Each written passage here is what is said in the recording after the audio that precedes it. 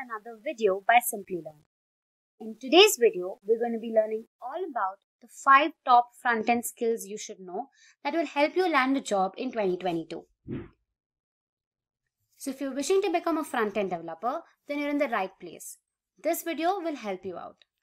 But before we begin, if you haven't subscribed to our channel already, make sure to hit the subscribe button and the bell icon to never miss an update. So let's begin.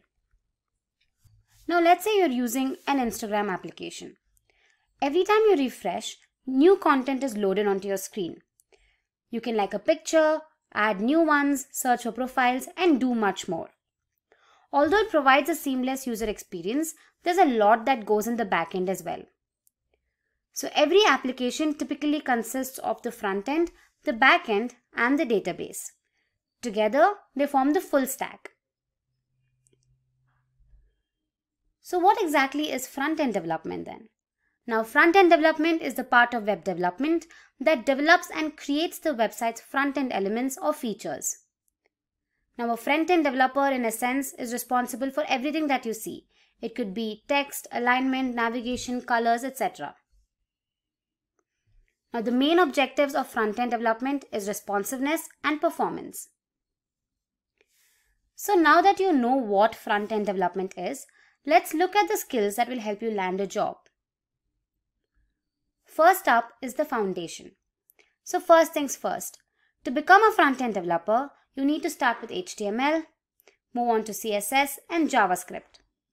Now these are the actual fundamental languages for front-end development. HTML is used to structure our web pages, CSS is used to make them beautiful, and JavaScript is used to make the program run and add interactivity. However, knowing just these will not help you. You will have to learn the second important skill, that is frameworks. Now there are several front-end frameworks that make development way easy. Now to name a few, or the most important ones, we have React, there's Angular, Vue, jQuery and Ember. Now I'm sure you must have heard of these frameworks. React is a UI development library written in JavaScript. Although React is just a library and not a framework, its usage is rampant nowadays. React goes beyond simple UI and has many extensions like Flux and React Native for complete application architecture support. Talking about Angular, again, this is an OpenScript JavaScript framework based on TypeScript. So as a framework, Angular offers advantages and it also provides a standard structure for developers in a team to work with. It allows users to create huge applications that are easy to manage. Talking about Vue, it is also an open source JavaScript framework and is again used to build user interfaces for single page applications. Now I'm sure you must have heard of jQuery, which is again a trendy JavaScript framework and an application development platform. It is leaner, it is fast loading and comes with features that make life of a JavaScript application developer more accessible. It is used more and more to be the foundation and the primary driving force of web development today. And lastly, we have Ember, which is again an open source JavaScript client-side framework. It comes with built-in environment with fast rebuilds, auto reload and a test runner. So these are some of the frameworks that you're expected to be proficient at. Now the third skill that is crucial is version control system. Now we use version control systems to track our code, history and work more collaboratively with others. That's why you will find it in every job description. Now there are multiple version control systems available in the market today. There's Git, there's Subversion, etc. So just focus on Git, which is the most popular one, and don't worry about other version control systems. Knowing these version control systems will definitely add more credibility to your resume. The fourth skill that is crucial is the CSS Preprocessor.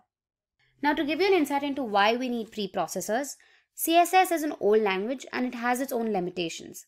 If you write CSS for medium or large size applications, your code starts looking messy. So every time you want to change something, you end up breaking something else. Instead, you can make use of a CSS preprocessor. Now a preprocessor is a program or a tool that lets you generate CSS from a different language that is better and more compatible than CSS. So instead of using plain CSS, you can use another language that looks pretty similar with CSS. We give our code to a CSS preprocessor that converts it into plain CSS which every browser understands.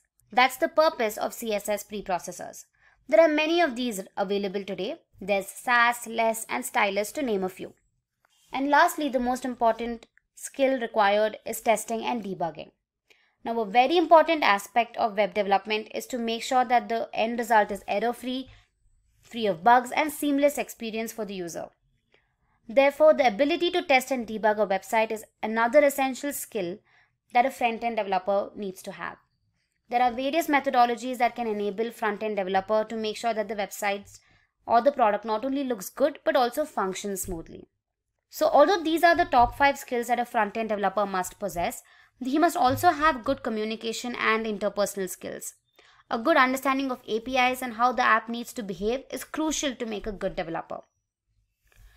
So you must be wondering, how can Simplilearn help you with this? Well, you could get started by acquiring a Simplilearn certificate. All you need to do is head to our Simplilearn page and type in Full Stack Developer. You'll get a brief overview of the course and what it offers.